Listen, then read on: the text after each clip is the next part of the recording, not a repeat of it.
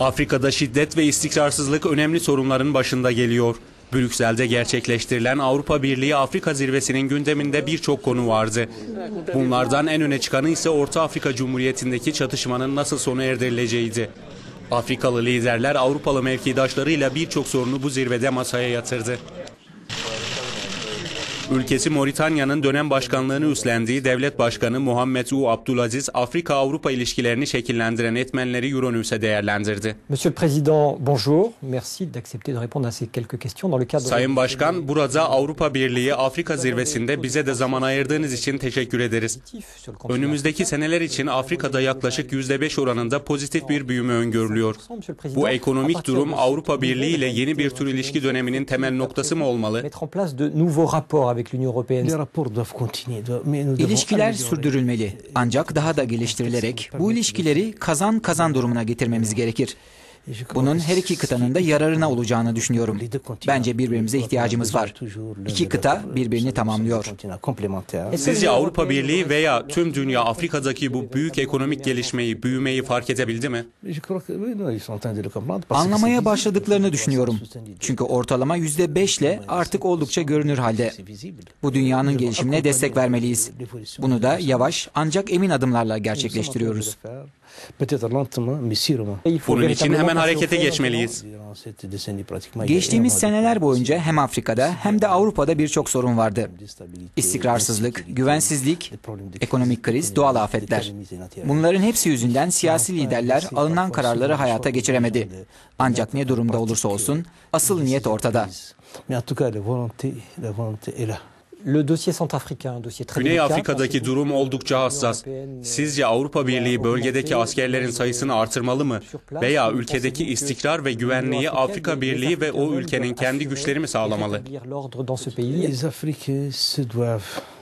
Afrikalılar bu sorumluluğu üstlenmeli. Şu açık ki bu bizim görevimiz. Ülkeye gönderilmek üzere yeni bir özel güç kuruluyor. Birçok ülke şimdiden gönüllü oldu.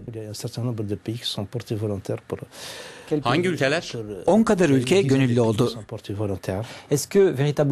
Peki Afrika Birliği'nin başkanlığını yürütürken ve Avrupa Birliği ile ilişkilerinizde güvenlik konusu önceliğiniz mi?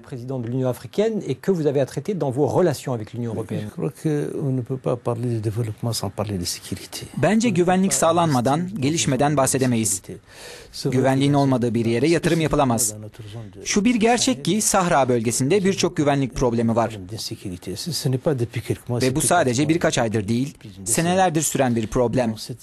Bu tehlikeli ortam, terörist grupların bölgede yoğun olarak konuşlanmasının ve ülkeden ülkeye gezmesinin bir sonucu. Terörizm sınır tanımıyor. Afrika'da her yıl piyasaya 11 milyon yeni iş gücü katılıyor. Hepsi kolay iş bulamıyor ve bu da onları radikalleştirerek aşırı uçlara itiyor. Tüm bu etkenler gençleri aşırı uçlara, izole olmaya itiyor. Siz Afrika Birliği Başkanlığı döneminizde bu konulara eğilecek misiniz? Bu konuyu hep ele aldım. Gençlerin terörizme yönelmesini engelleyecek en iyi yol onları Afrika'nın gelişiminden ayrı tutmamak, onları kalifiye birer eleman yapmaktır. Bu yüzden eğitim sisteminin de bu ihtiyaçları karşılaması gerekir. Afrika'nın potansiyeli çok yüksek. Örneğin birçok ham madde ve Afrika'da işlenmiş madde ihraç ediyoruz. İstihdam sahalarının yaratılmasına, gelişmeye ve daha çok gencin kazanılmasına imkan sağlıyoruz.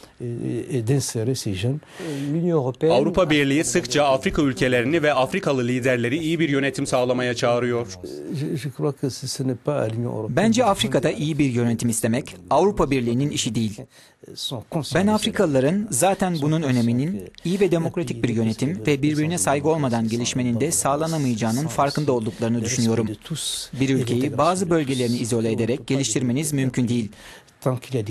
Bence bu bize Avrupa Birliği'nin diktesiyle değil, bizim kendi seçimimizde tutulması gereken bir yol. Yönetim meselesine gelince, Sayın Başkan, kimileri sizin iktidara geliş yolunuzu sorguladı. Onlara cevabınız nedir? 10 tane aday vardı ve Moritanya onlardan birini seçti. Geride kalan ve seçilemeyen 9 aday hayal kırıklığı yaşadı. Bu yüzden de seçimlerin şeffaf olmadığını söyledi. Eğer sonuçlardan memnun kalınmamışsa bu her zaman olabilir. Onların yeniden şanslarını denemeleri için bir dahaki seçimler Haziran'da. Bu seçimlerde bir öncekiler gibi şeffaf olacak.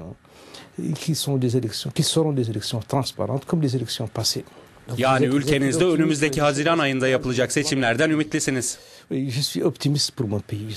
Ülkem için ümitliyim. Benim vatanımda demokrasi halkın ruhuna ve aklına işlemiş durumda. Sizin başkanlık döneminizden önce Afrika Birliği'nden ve kimi Afrika ülkelerinden Uluslararası Ceza Mahkemesi ile ilgili çok şikayet geldi.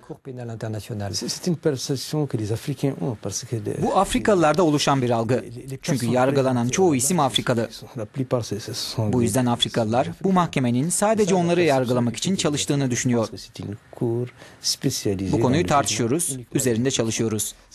Ancak Afrikalıların kendi güvenlikleri olduğu gibi kendi yargılarının da sorumluluğunu ele alması en arzu edilen durum. Yani bir Uluslararası Afrika Ceza Mahkemesi mi kurulsun? Evet, genel bir mahkeme kurulsun. Bizim halkımızın neden dışarıdan bir mahkeme tarafından yargılanması gerektiğini anlamıyorum. Biz de burada yargılayabilir ve cezalandırabiliriz. Burada bu işi yapabilecek gerçekten profesyonel yargıçlar var.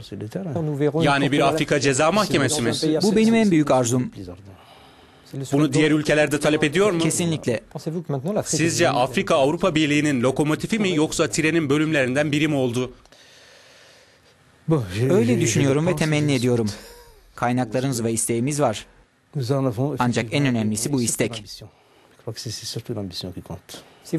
Kısaca sizden önümüzdeki yıllarda Afrika için temennilerinizi alabilir miyiz? Benim için gelecekteki Afrika refah içinde, istikrarlı, güvenli ve birlik içinde bir Afrika. Göreceğiz. Ve dünyadaki gelişmeye paralel olarak hem siyasi hem de ekonomik anlamda uluslararası alanda söz sahibi olan bir Afrika. Euronews'ün sorularını yanıtladığınız için tekrar teşekkürler. Ben çok teşekkür ederim.